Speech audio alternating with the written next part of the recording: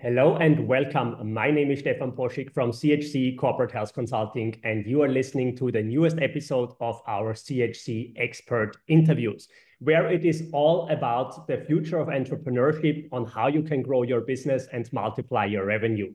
So if you want to achieve higher goals, better goals, more in the next year, you are on the right place at the right time. And today I have a really interesting guest. I met him a couple of weeks ago, actually, on the biggest HR event in Austria with way over 5,000 people, where I had the honor to be on stage with him. And he's going to tell us a lot more about the future. So hello and welcome, Tristan Horx. Please introduce yourself. Thank you very much for the invitation. Yeah, as you already mentioned, the future is my business. I'm from this weird job field called futurology or futurism, and it is coupled with trend research. So my job to understand the present by analyzing trends and then making predictions on how they develop. And it's a niche. It's a small field, but I do truly enjoy doing it. I'm still very young for this business, has to be said. Most futurists are kind of usually old guys with long gray beards. I'm 30, so I'm a little bit behind that. The beard is slowly starting to grow now that it's winter. Other than that, what I mainly do is I do speeches, keynotes, right? So I travel from company to company, mainly in Europe, sometimes in the US as well, and basically give inputs on how the future can be created. And my focus is especially on the question of generation. And when it comes to the workplace, which I'm sure we will still discuss, you can see that generational discourse and generational conflict is the big thing at the moment.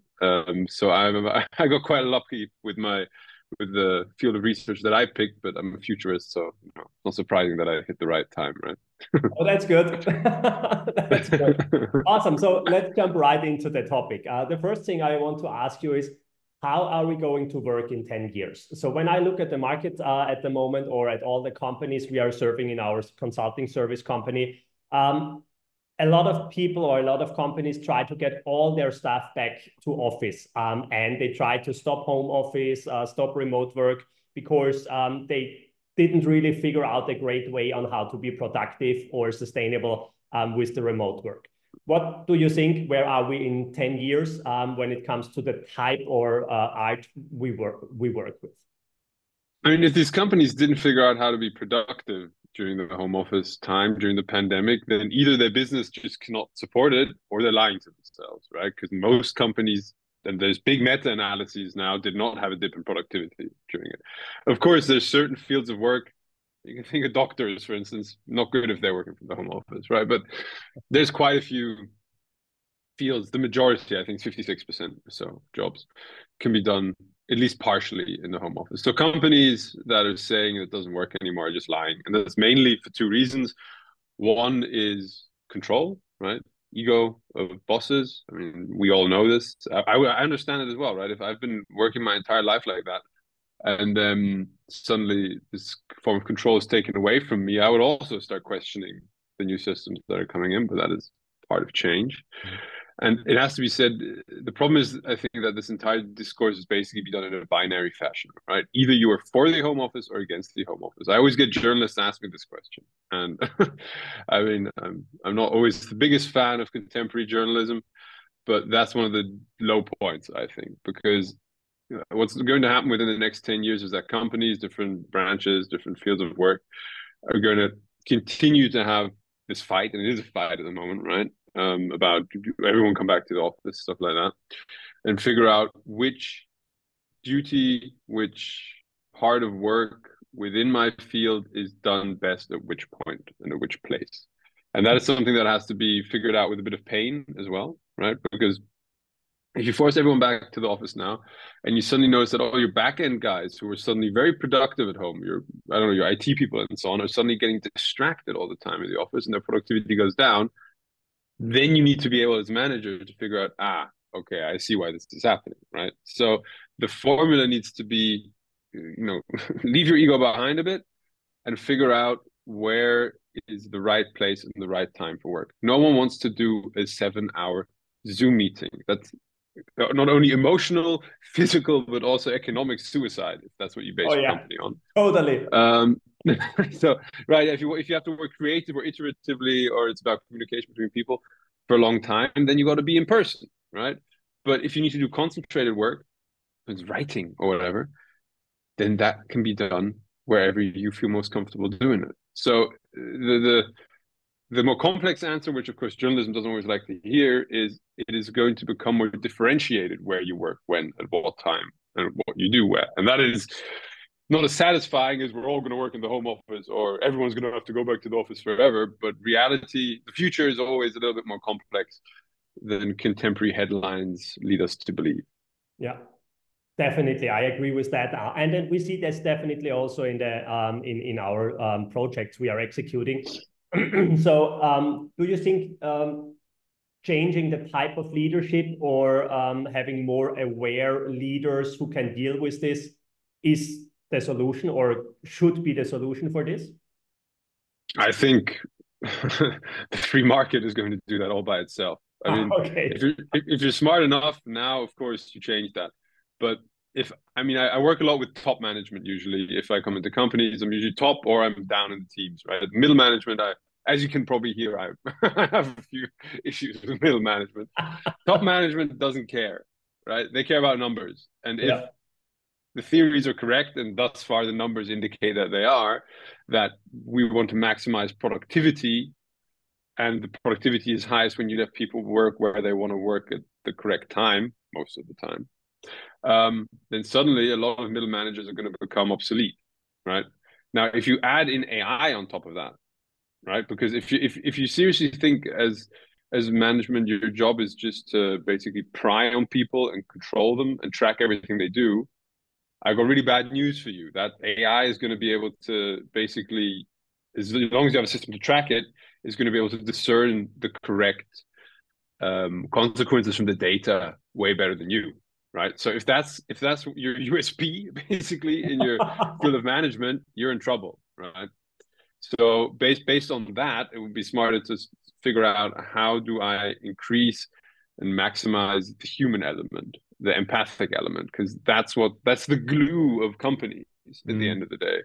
If, Yeah. if your only argument is because I say so, and if you don't, because then you're going to land on the streets and not have any food and no a roof over your head, it's not going to work nowadays. There's too much wealth for that to apply. So Yeah. yeah, basically, I mean, it's just I think it's quite a smart way of turning it. Is not to say, look, the management you have done and this controlling stuff is awful and you're an idiot and so on. You say it was really good for a long time, but now new technology is coming and it's going to be better at that. So if you don't adapt, you're going to become obsolete, like every other job, right? I mean, this shouldn't come as a surprise to anyone, right? Yeah. And especially if you call yourself a manager, then you also have to deal with the future somewhat, right? Because you have to manage for the future. You have to see things coming. And I'm a futurist telling you that is going to happen. So best get off the high horse and get back to the drawing board. That's my, and I again, what middle management has done for a long, long time now worked really, really well. Look at the economic growth we've had for the Yeah. last century. But now we can see it's slowing down. The industrial age is slowly coming to an end. The digital age is beginning. And it would be illusionary to think that you can basically continue doing management with the principles of the industrial age. I mean, you're a bad manager if you think like that. That's basically my message. I'm all about productivity. I only care about productivity. If everyone's having fun and everyone's happy, I'm also really cool with that. But mainly economic productivity, individual productivity is interesting to me. Yeah. And if I give you the numbers and say this shows that it is, then that's the way everyone should be following, right? That makes the most sense. Yeah. No, I like this a lot. Really do, because what I really like about you is that you are straightforward and you just name it like it is. So I really appreciate it. Thank you for that. So let's talk a little bit more about this. You mentioned already AI and want to jump onto this train, of course, and talk a little bit about entrepreneurship. So we are now in a situation where we are the first time, basically white collar workers or people who just where consultants, coaches, trainers, and stuff like that basically created a lot of content or are traveling from stage to stage. A lot of people are afraid. Do I have a job or do I have customers in 5 or 10 years from now as an entrepreneur? because what is AI evolving to? Or do somebody need a coach or a trainer or a consultant in 10 years from now? So what's your viewpoint here?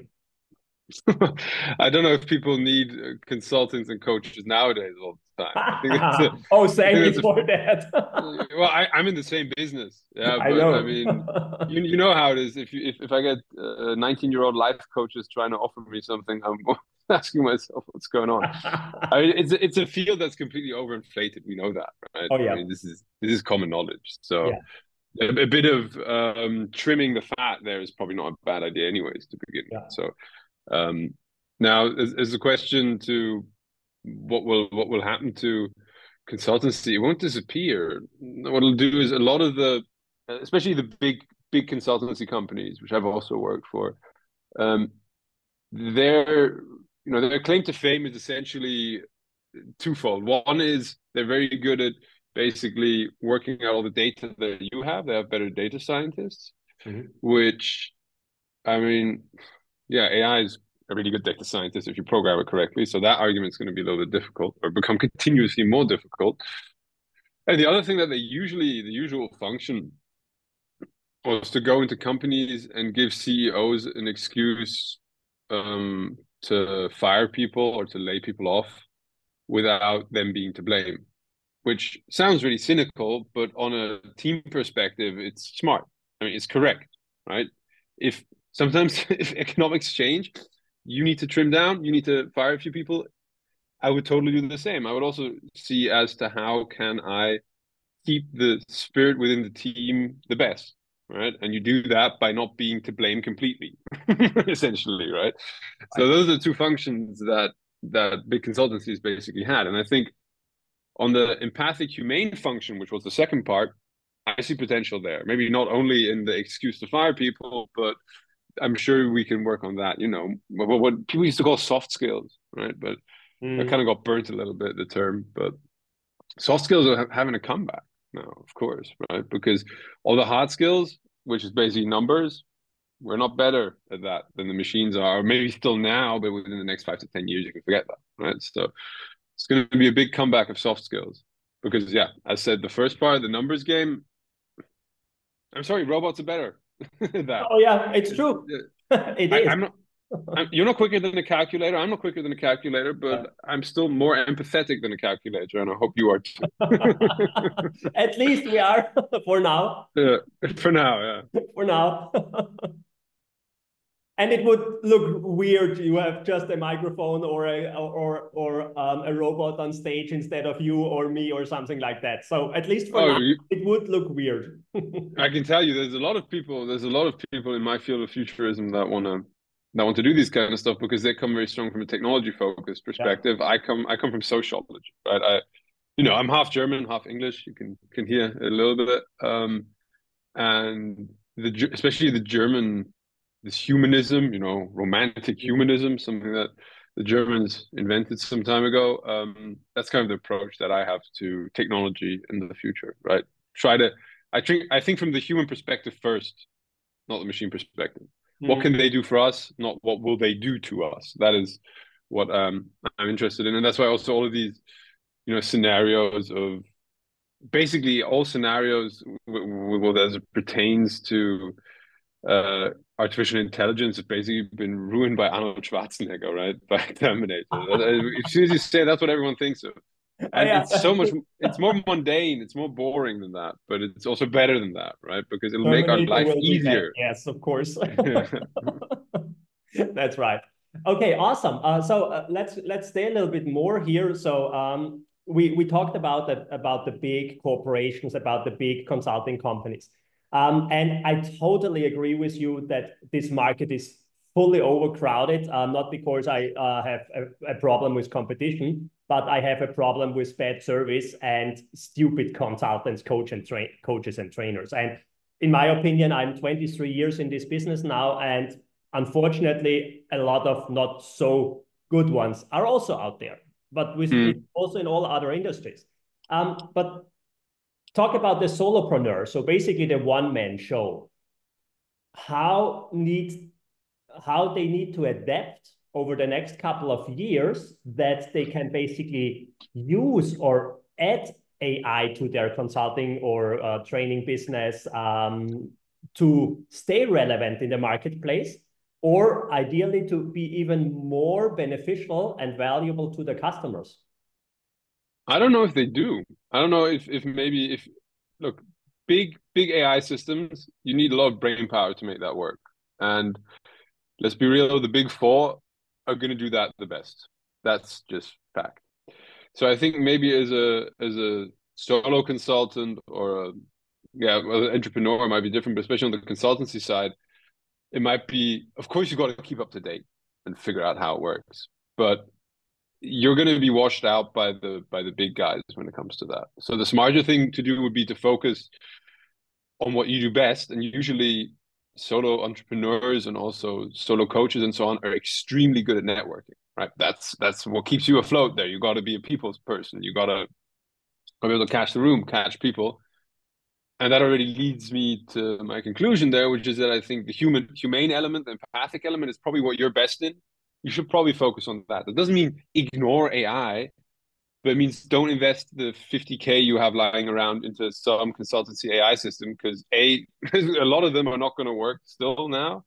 Yeah. And B, I don't think that's going to be your strength, right? So, right, it's my theory. I know it's, again, saying it as it is, and I can imagine a million people right now being like, this will make my life so much easier and everything. Yeah, maybe for back-end stuff, for sure.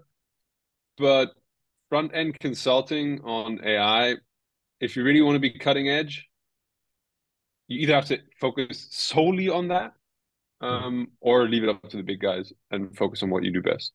Yeah. I mean, unless you're an IT consultant, of course. I mean, then obviously, but I think we're talking business consultants. Yeah, definitely. We are. Yeah. So especially when it comes to the back end, I would highly recommend to think about this for all entrepreneurs, basically. I mean, we saw it in my own company. We started to implement AI systems, but we did not bought AI or we did not leverage AI to do the consulting work. But we did for every single task, what is possible and what makes sense in the back end. So creating content or media and texts, and basically in our consulting service, we have a lot of executive reports or a lot of documentation to do, which is more or less always the same for a similar project. And here we literally save hundreds of hours every single month already.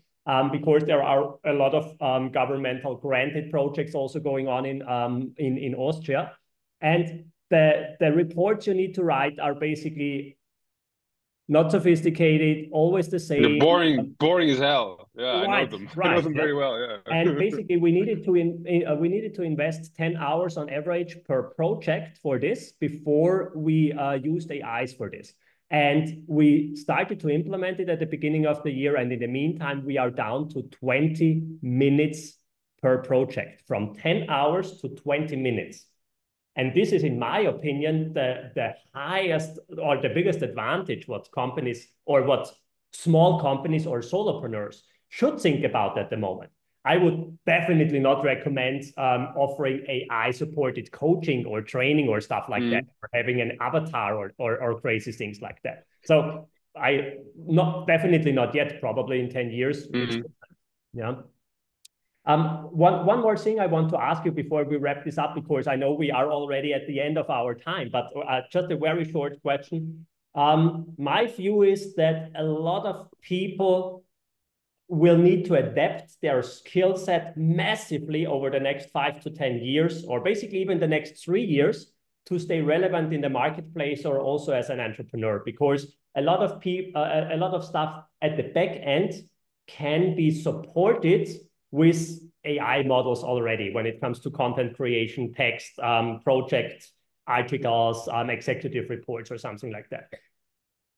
How do you think we can support these people to be able to transform their skill sets, to be able to use this AI support in the future?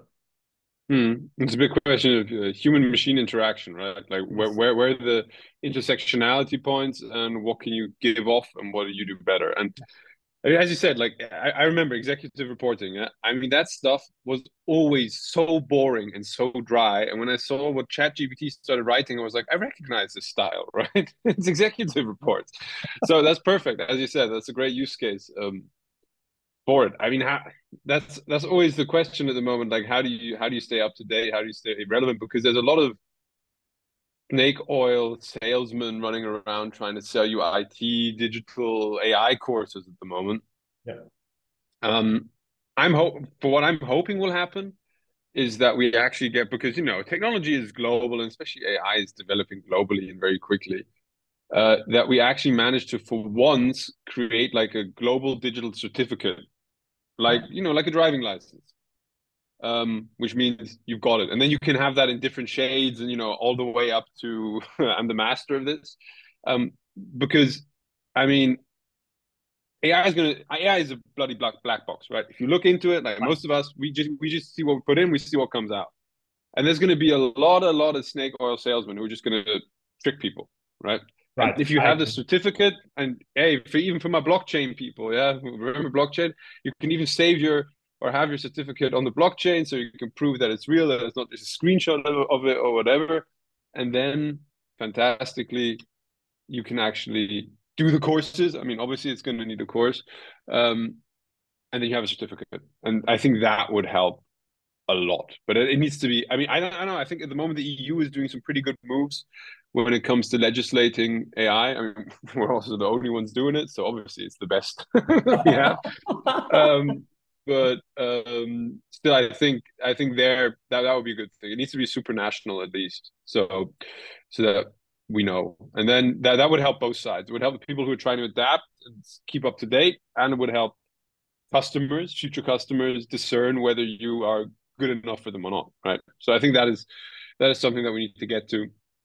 Otherwise, there's just going to be so much, excuse my expression, so many bullshit artists running around Oh yeah.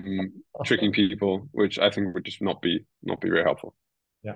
No, I agree with you, Tristan. So thank you so much. I could go on and on and on, but I value your time. So if somebody wants to reach out to you and connect with you, what's the best way to get a hold of you? Find me in the internet. No, I guess I reckon for business stuff, just hit me up on LinkedIn. But I'm not such a huge social media user or fan. But if you write me a message, I will reply. So I think that's the best way, and then we will take it from there. That's perfect. Yeah, that's perfect. So again, thank you so much. I really, really had a very interesting time with you the last couple of minutes, and I'm sure all the listeners out there just learned a lot about this and will want to connect with you.